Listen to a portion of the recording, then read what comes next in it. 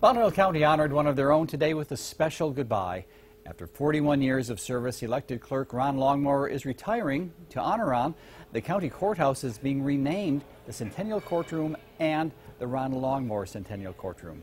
The gesture caught Longmore by surprise. I didn't know for sure till today, so it was a surprise and quite a humbling thing. The Longmores have already found a house in Payson, Utah, and will be moving there to be closer to family. Ron's retirement plans are to relax and take it easy.